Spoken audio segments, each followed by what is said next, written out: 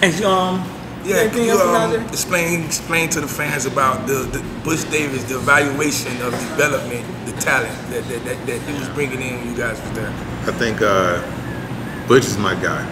Let's get that out of the way. Butch is the guy who recruited me. He came to my house. He sat down. He had some of my mama cooking. I don't eat my mama cooking like that. You know what I mean? But I think what makes Butch different from a lot of these other coaches, he makes you want to believe. He's the type of coach that make you want to run through a wall for him. You know what I mean? He sat down. I can vividly remember this. I don't want you, Najeh. I need you to change this program. Right? There's something about that. You know what I mean? He ain't come in trying to sell me on this or that. You know, he came in. He made me feel needed. You felt that was sincere too. Yeah. I used to sit down. You know, Coach Davis about like 6'4", 6'5". This tall white dude, just like, man, I need you, right? He asked me about Santanna. And Santanna was good, but they ain't had no scholarships for Santanna. Right. But he's the type of guy who, to me, I think he can look at you and see that you the type of dude that, you know, gonna run through a brick wall for him if you get him on your side. So I mean, as far as his secret sauce, I don't know, but I know when you talk to Coach Davis and you talk to any of the FIU kids right now, they run through the wall for Coach Davis. Yeah. And mind you, he have his misses. Now we had a dude. You don't get them all right. You don't get them all right. We had a dude named Edgerin Wilson. He was a defensive tackle from Arkansas. And I remember that name. So by halfway through training camp, he told Andrej Wilson, I'm gonna have your ass back in Arkansas picking chicken.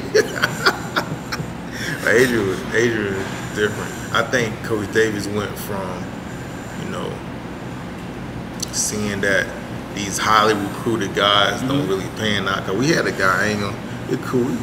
He's a good dude. I ain't gonna throw his name out there like that. When he came in, he was when I said highly recruited, he was up there like #1 of the country type. Right. Athlete, quarterback, running back, receiver. Who was the ex? I bet you can guess it.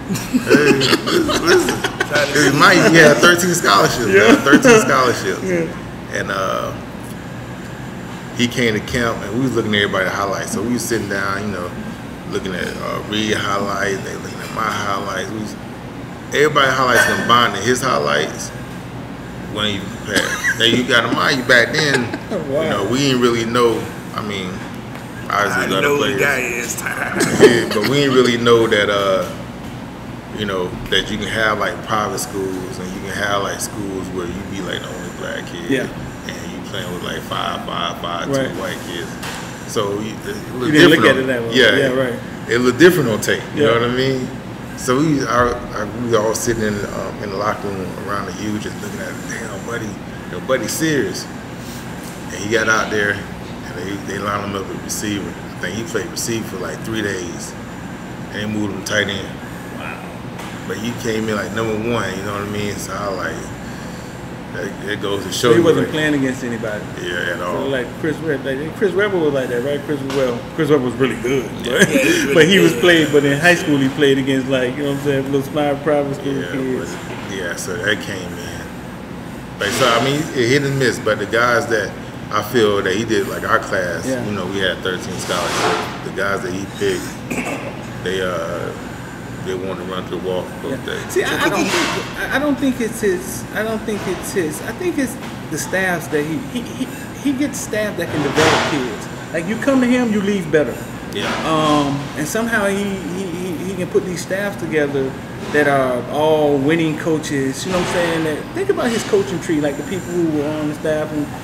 He did the same thing. But he came from a good coaching tree. He came from the Jerry Jones coaching tree, so they knew him.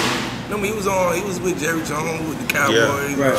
And Miami in the early 80s. With the 80s. Right. Like I say, that Jimmy Johnson coaching tree in the 80s was, all of them end up being head coaches of some sort, you know, which was crazy. Everybody under Coach Davis ended up being like everybody under Coach Davis too. Greg Schiano, Randy Shannon, you know, stuff like that. Chuck, yeah, that was a band. Right. It's just different thing. But Could you name them 13 scholarship players? All of them? No, we had Joaquin Gonzalez. Gonzalez what? Gables, right? Yeah. Gables.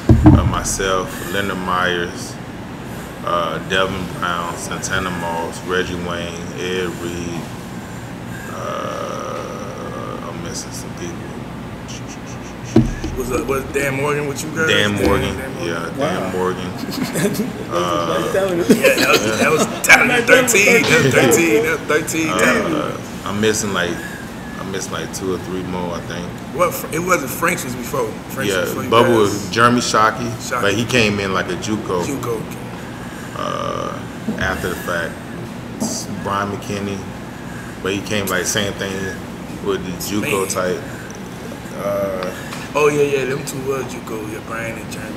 Yeah, so I mean, he was trying to make it work. You know what I mean? Right. So, I know it's a story. It's a story that I remember when I went out to a practice. I think this was 2001. 2002. After y'all had just won the championship. All y'all, but 9 of y'all get drafted. So now, Sean Taylor and Kevin Winslow. This was a practice. This was one of the practices when they going at it. I mean, they going at it physically, like it almost looked like they ready to fight. Yeah. And I was like, why are they practicing so hard like this? Like they teammates. But they were telling me like, man, this is how they practice. Like this is why the games be so easy for them on Saturday because they practice against the best. Yeah. And I think we lost that big time. A lot of schools lost that. Yeah. But majorly, like, we go to practice and they out there practicing. Like, why is this guy out there? Like, yeah. That'd be the big one. Like the coach is definitely different, but when you hear, your practices got to be tougher than your games. You know what I mean? I think we was like the epitome of that. Not because who the other person is now, fast forward 10, 15, Hall of Fame, Pro Bowl, whatever, but the determination back then, like, okay, you ain't gonna tell me I ain't shit. You know what I mean? We always had these toilet bowls, and they give you MVP of the toilet bowl. You know what I mean? That mean like red shirt, free agent. Walk on, whatever. They had like a game, like a little bowl game. Kenny Kelly. So I was the MVP of my toilet bowl, and it was like a slap in the face a little bit because I know I can do it. But that whole season practice squad, and Reggie Wayne was another one. That whole season practice squad, you can see our guys. The older guys starting to fall off a little bit, and one by one they started picking our guys off. When that red shirt year started, it was Reggie Wayne. He started playing as a freshman. Santanna was with me. It was me, Santanna, Ed Reed. Joaquin played as a freshman, like right away. And then the season go on, Tanner came off.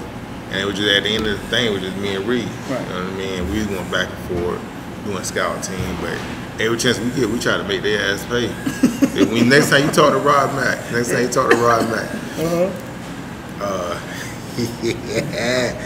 I had dreads, right?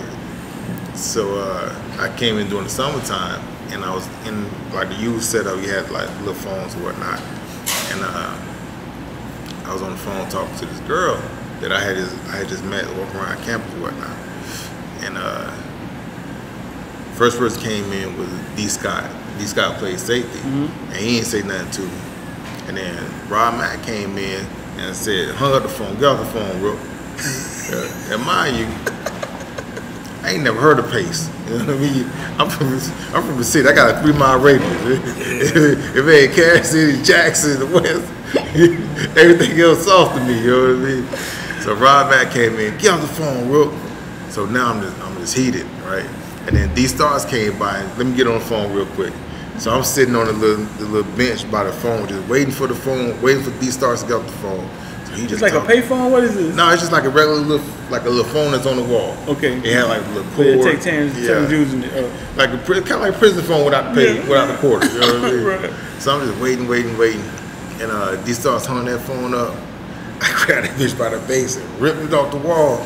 If I can't use it, ain't nobody using this motherfucker. And by the time that bit hit the second time, it's like boom, and boom, boom. All the upperclassmen in my face, right? They wanted to fight. So nah, shit, it's whatever. It was Rod Mack, his dude named Michael Smith. And, They wanted to fight. they wanted to fight. Yeah, that was city. We got to show me. So Ron was hood though. Ron went to Pace though. Ron went Ron went from the hood though. So he was like, he told me, I can't wait to cut your hair. I ain't cutting my hair. Coach Davis, I don't gotta get my hair cut. He probably told me that. Coach Davis gonna run shit in this locker room. So that's what I know. That's when I know we're real. Yeah.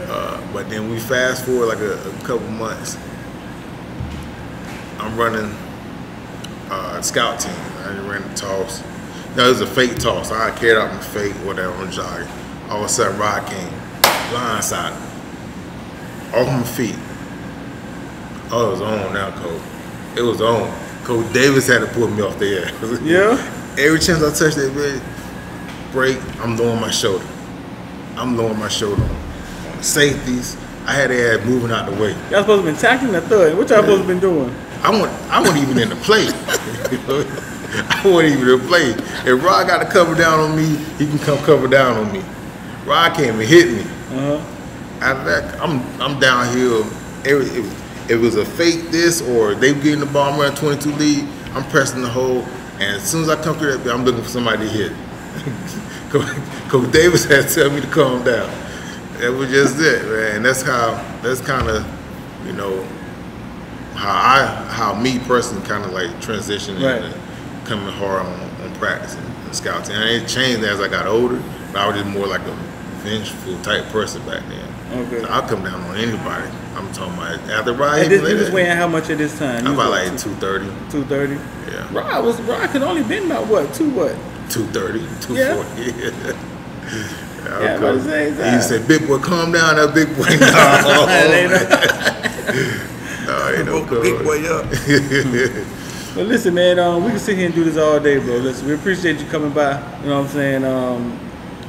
This won't be his last time, man. We're gonna make you a normal on the show. Stories. Yeah, man. You got stories you can tell for days, man. But that's man Najeh Davenport, man. I'm gonna take 3 motherfucking days, and that's what? Shit. I say, big time players step up in big